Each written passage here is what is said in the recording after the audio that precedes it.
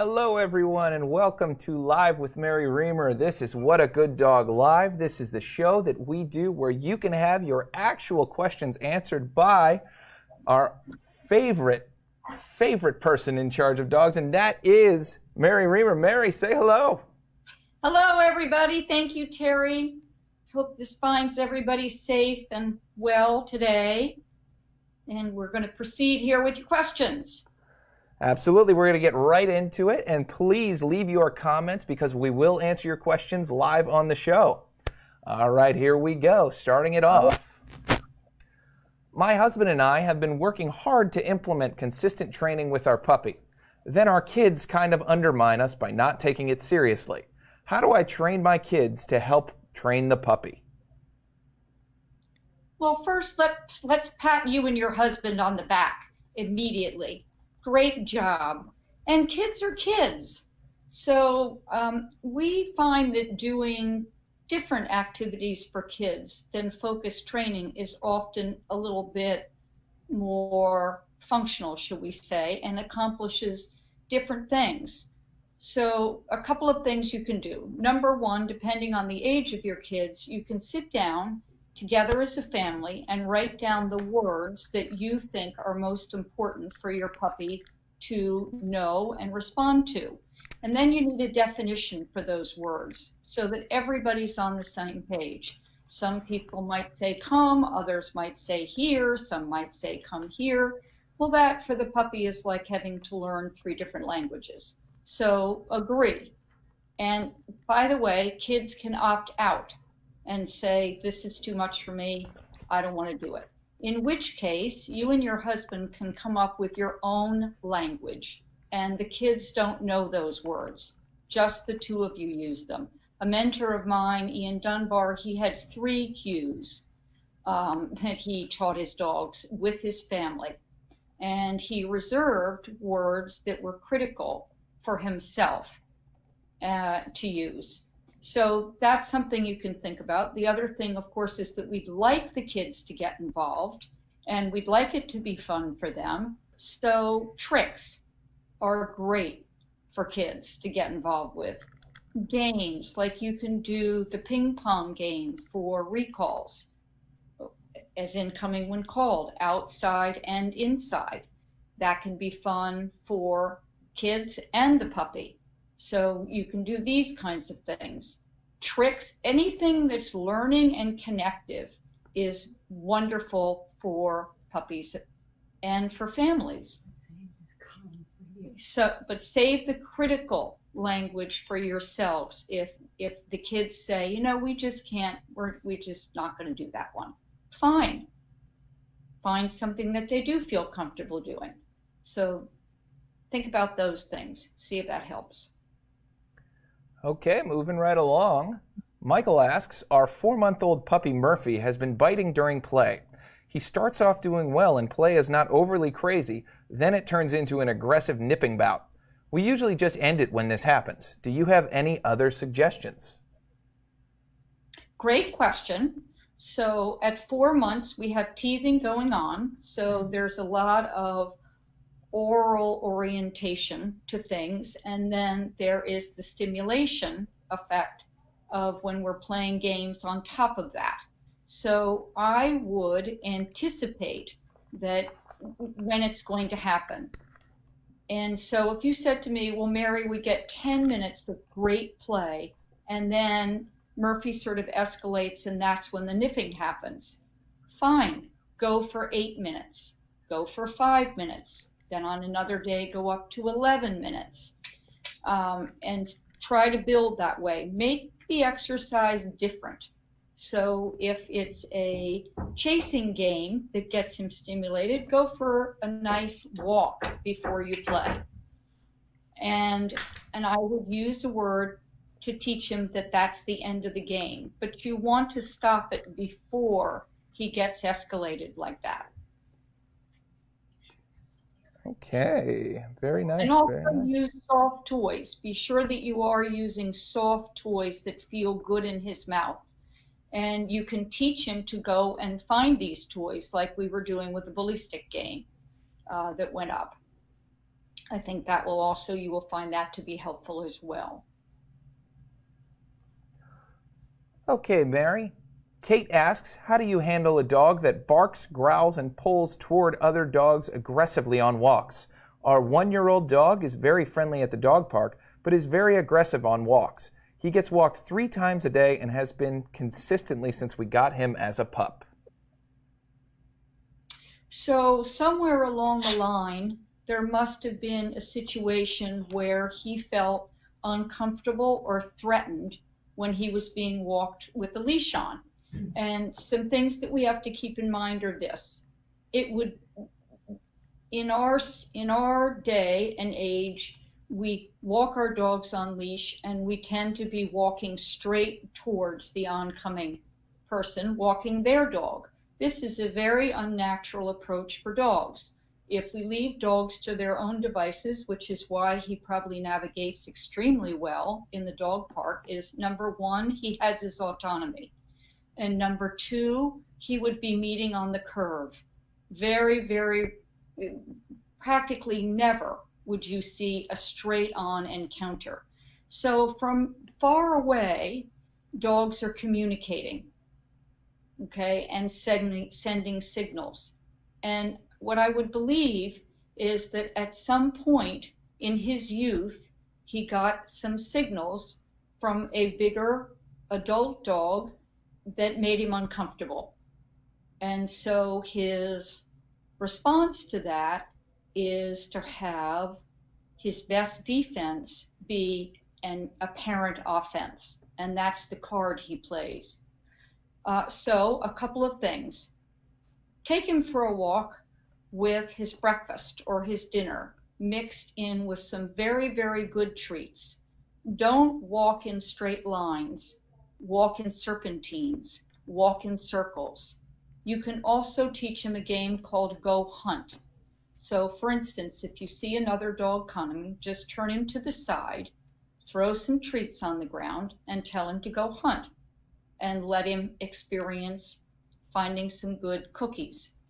And that's what his association will be when he sees another dog coming. So there isn't the social pressure.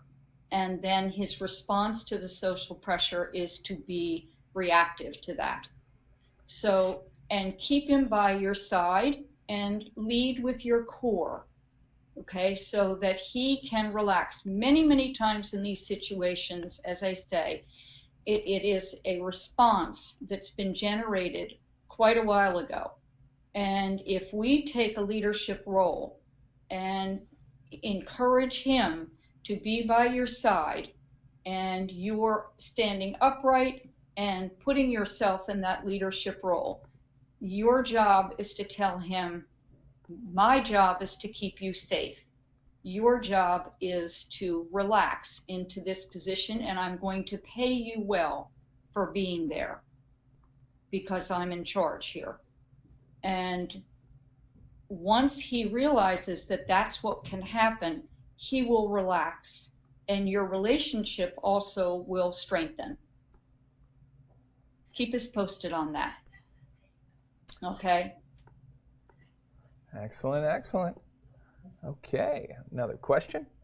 Terry, on that last one also, if she would like to send us a video, it is very hard for me to, I'm making generalizations and assumptions here, but I can't see the dog. And I really need to see it to give very specific responses. But those are, I do a lot of this work. And these are, again, as I say, generalizations that should be helpful.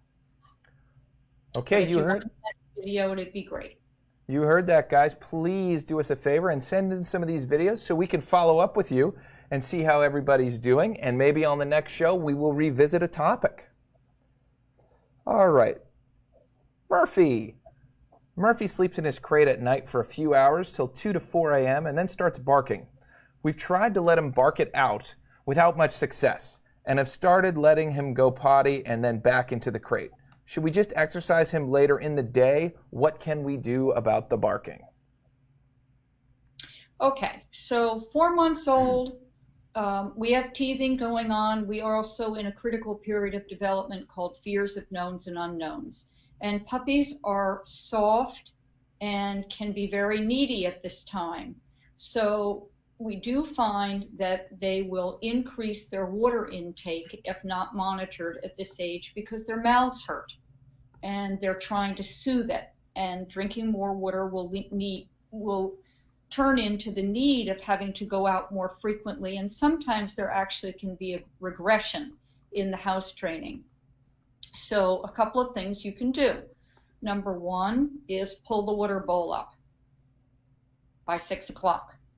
Okay, number two, make flavored ice cubes. You can take some low sodium beef bouillon or chicken bouillon and half water and make cubes of that. Most dogs love them. You can also, in the summertime, use a little cranberry juice or low sugar apple juice, half and half.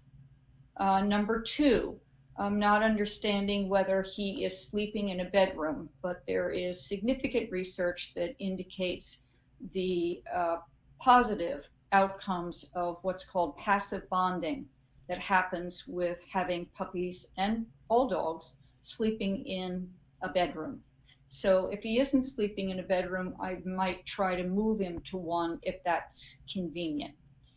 And if you can't do that, I'd move him up closer because this will turn into very much of a practice ritual and it will be hard to break. And my guess would be that if you just can move him upstairs and he has the feeling of being closer to his people, he will relax and sleep through the night. So let's try those things and see how it works out and let us know how you do. You also can cover the crate as well. That might make him feel a little more secure. Make sure that he can't pull the bedding into the crate. So you have to construct a little lid on it so that he can't access that bedding.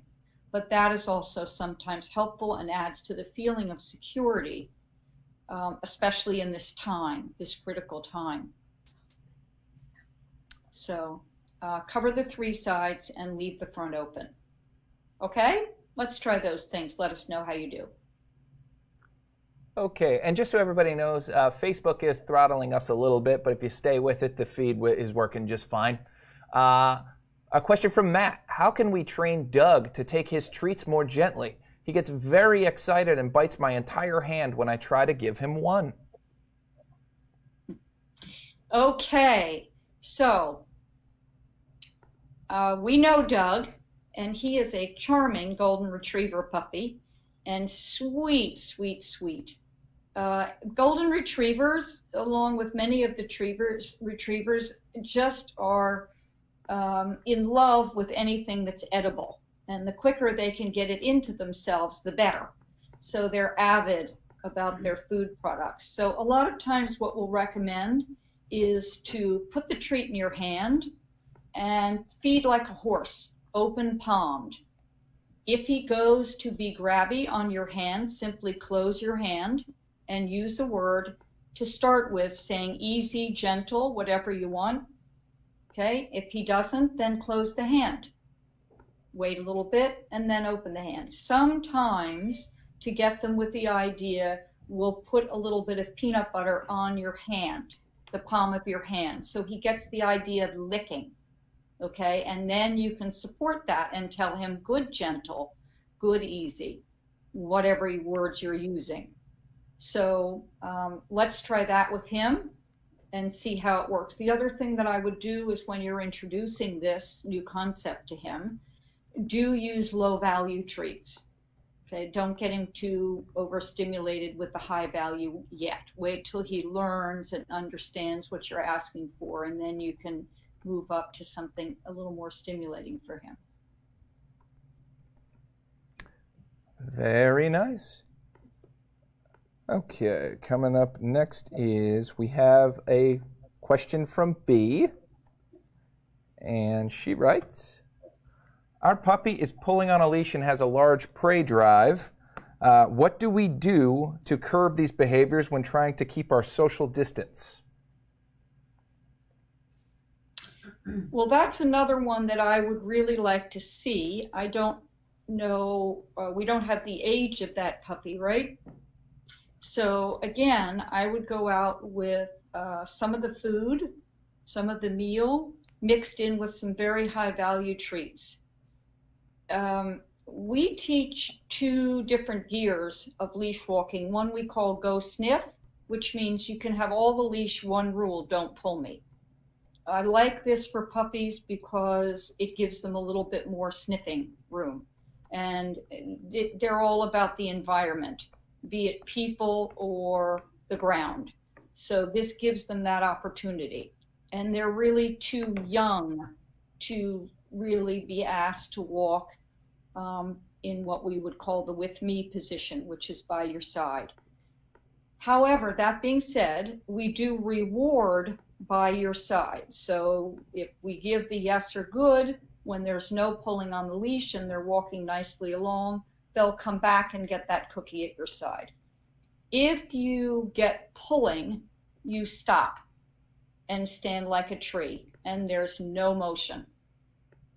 And you wait until the leash is loose and then you can move on. So the puppy has gotten the idea that if it pulls hard enough, the human will come along. And what we need to do is to change that around and say, I'm not coming with a tight leash.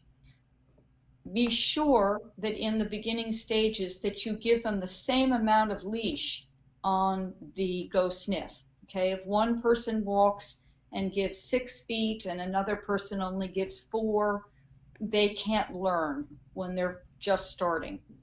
Ultimately, what we want them to understand is any time there's tightness on the leash, all forward movement will stop. And it won't matter whether the leash is 2 feet, 4 feet, or 6 feet, or 10 feet. Also in the beginning, don't use long leashes. The further the puppy is from you, the less control you have. That's earned, that length.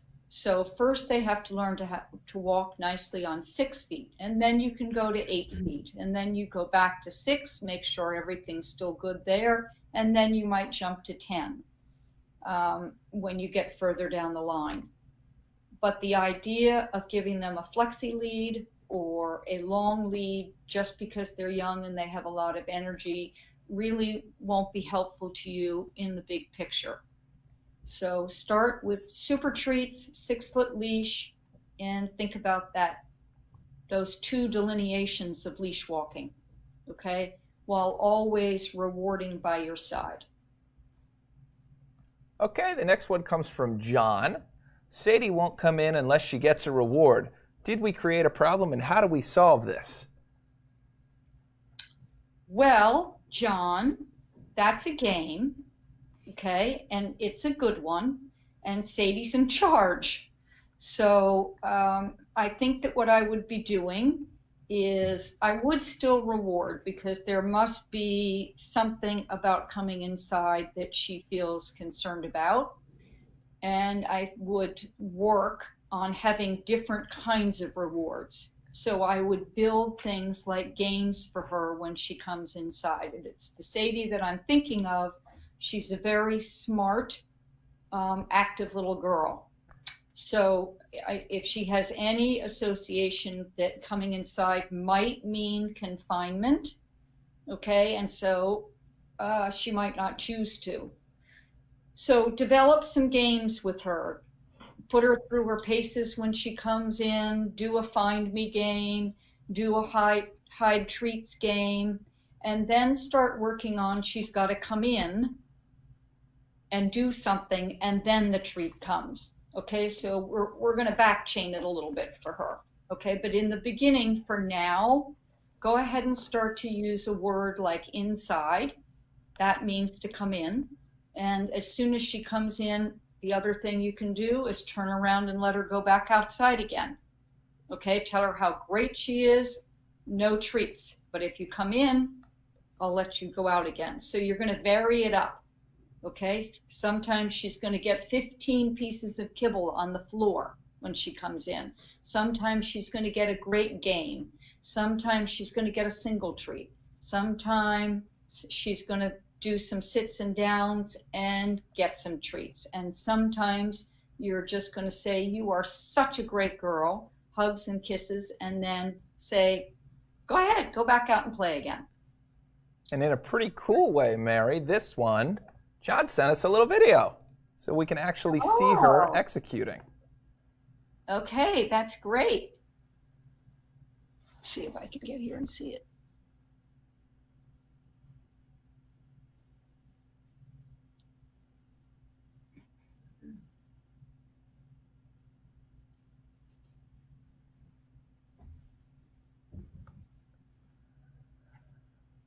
So it's a little bit hard for me to see, but what I think I am seeing is tentative. Tentative. Okay, so I'm wanting to understand what she is feeling so tentative about, what her association is about coming inside, because actually you're luring her in, and she's like, I don't think so. Okay.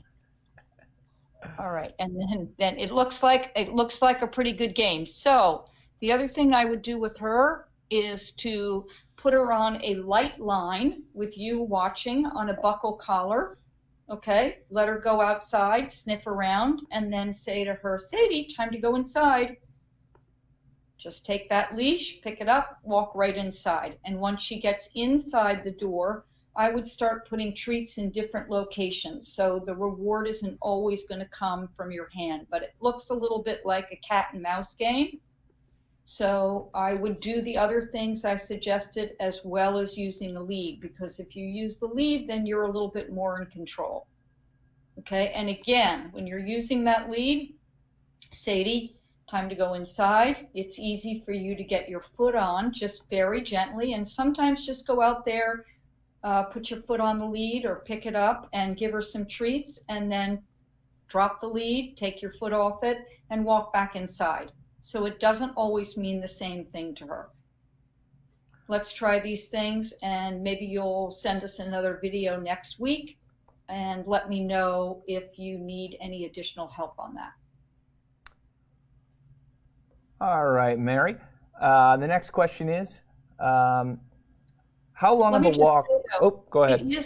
I'm sorry, Terry. It is really helpful. Like, as best as I could see, it is really helpful on these behaviors for me to see, because it does give me a chance to look at the body, look at the facial expressions, look at what the human is doing a little bit, and it just adds more clarity, and I can be a little bit more definitive, or certainly try to be for you. And okay.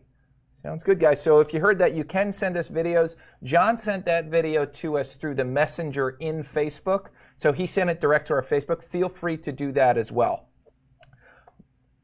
Hello. Our pugs bark and rush the TV whenever any dogs or other animals appear. How could we stop this behavior?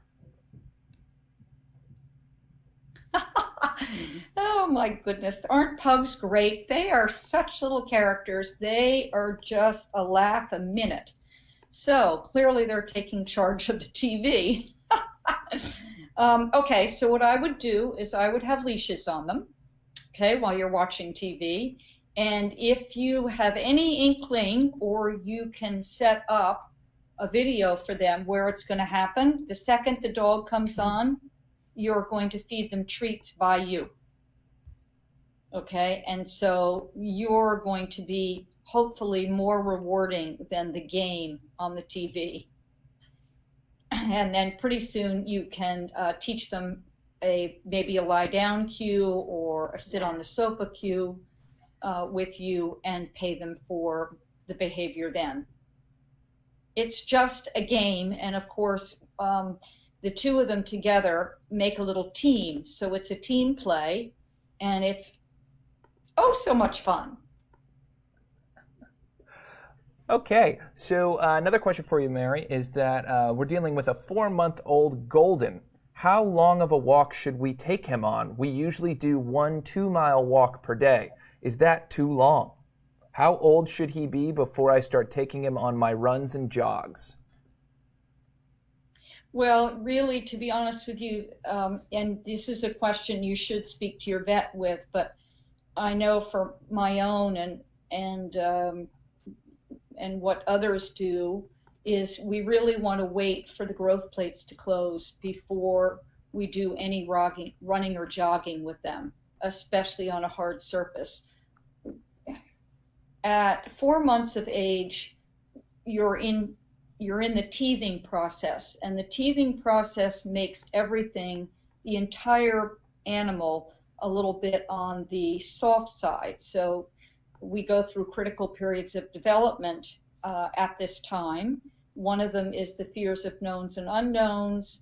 Another one is that the physical form is more subject to physical injury because the body is drawing from itself to complete the teething process. And this is a big draw on the calcium levels. So 2 miles is a lot for a 4-month-old puppy, especially if it is heavy boned. So I would certainly be splitting that walk up. And it's not to say that the puppy wouldn't want to do it. It's just that if you can find a grass surface to walk on, I think that's better. But I would try to chop those walks up into shorter periods. That would be my recommendation. But I wouldn't at all recommend any jogging or walking until the growth plates close. And so depending on the size, it can be anywhere from 15, 17 months. Again, I would be checking with your veterinarian on that. For our 1-year-old Corgi, and with everyone home, we have to crate him regularly, but he gets upset and bored and chews the floor. We've tried stuffing Kongs, but he keeps eating the floor. What should we do? He's eating the floor of the crate? That's what I think, yes. Okay, so let's get a different type of floor in there. That would be number one. And number two, I would use his meals in the stuffed Kongs, not just stuffing a Kong with other things, so he'd be more invested in the chewing, and I would divide that up into several Kongs. The other thing that you might do is to consider an X-pen. A crate is confining, of course. An X-pen gives him a little bit more room. It also allows you to be more interactive with him. So you can walk over to the pen, you can ask him for a sit, you can ask him for a down, you can teach him a trick, and he can feel like he's not so locked away. So a lot of times what we will do is to attach the X-pen to the crate so that he has the crate as well, and you leave the door open, and then he has kind of more of a play area, which would give you an opportunity for different activities rather than just the Kong. So you could get him some puzzles, that kind of thing. But you could probably get an X-pen shipped to you from Chewy, Amazon, I would guess, would have it. So I wouldn't think you'd have any trouble finding an X-pen. That would be my suggestion, especially if he's a dog that's been used to being out. And now with all of our restrictions, he's having to be more restricted. And teach him some things when he's out. Teach him some new things so you use his brain. And run him around, hide his treats in the house, and teach him the find game that we talked about last week. So then when it's his turn to be out, you can do some more quiet games, but you can also do some more active games. Okay, and for our final question of the day, how do you balance training, consenting care, and grooming acceptance with a dog's medical needs? Carefully. Judiciously. Okay, so I'm not quite sure exactly what that means. Not sure what that entails. Is there any more on that one, Terry? I have a little more detail for you. If my dog had it her way, I would never touch her paws, eyes, and ears, but she needs eye drops, medications, paw and ear washes, and backlog trims to try and get her nails off the ground. I know what to do with a blank slate dog, but a dog who needs a large amount of health care that she already finds averse is new to me, and I don't want to skip on her care, but also don't want to overwhelm her. Right. So I would probably leave the nails go at this time because she sounds like a very sensitive dog who may have had some unfortunate interactions before you got her. And so there may be lack of trust. And remember that the front feet are the stabilizers and the hind feet are the mobilizers. So if we're trying to do nails at either end, we're compromising her feeling about stability and or mobility. So we have to think about that. So I would start with whatever it is that she finds to be the least offensive to build trust. And you might try a licky mat, or they come in a bowl as well, and the bowl has a sticker unit on it. So you can put it at her head level on the refrigerator or a door or something. And while she's licking some peanut butter or her favorite treats on the peanut butter or whatever you choose to use, you can just be gently stroking her, okay, and trying to earn her trust about your hands. I would move very slowly with this.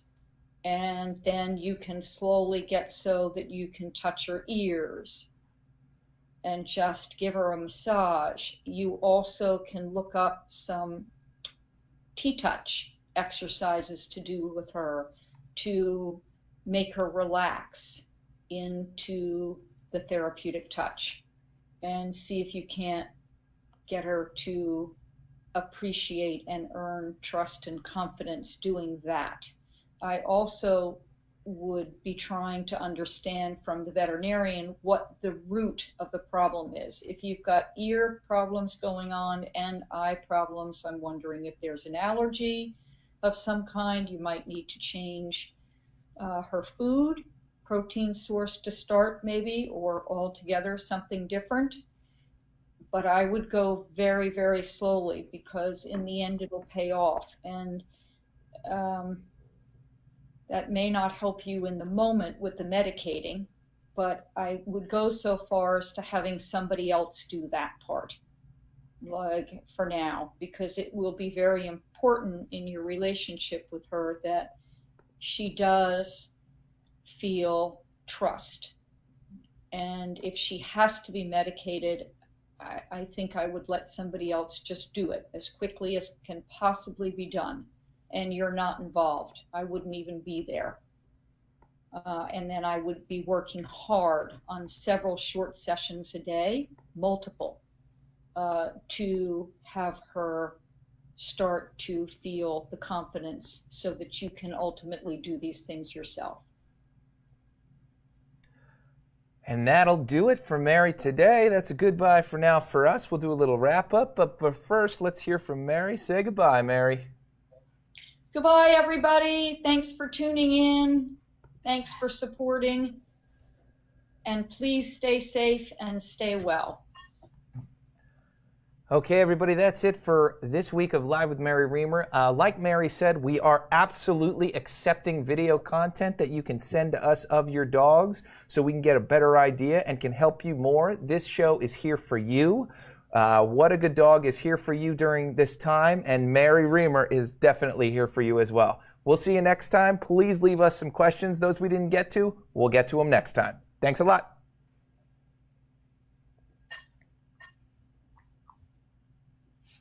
Is he on there still? He is so